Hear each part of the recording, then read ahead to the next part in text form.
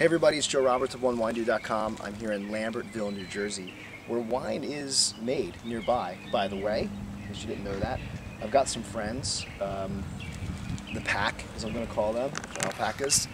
And why am I here? I'm on a farm with alpacas. I'm talking to you about wine. Well, the reason I'm doing that is wine is an agricultural product. It's a farm product.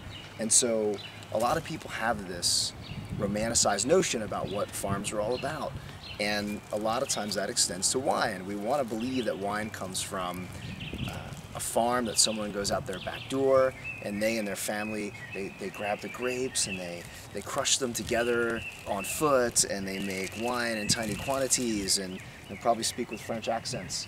And that really isn't how most wine is made in the US. In fact, it's not how most farm agricultural products are produced in the US. That ideal probably accounts for less than 1% of how any agricultural product, chicken, beef, milk, wine included, is made. In fact, in the United States, most wine is produced in California. Much of the grapes for that are grown in the very hot area of the Central Valley. And it is not somebody walking out their backyard into a farm. Oh, sorry, it's a little pushy.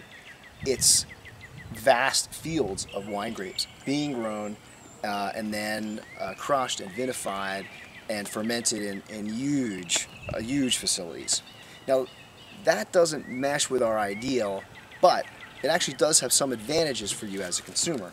What it means is you can get a product that's fairly inexpensive, say under $10 a bottle, that actually tastes pretty good. It won't be terribly complex, but it will be pretty consistent year on year. And the fact that you can get such a relatively high quality of product with such a relatively high rate of sorry, this is really tickling me. with such a relatively high consistency rate in that product is pretty amazing, actually.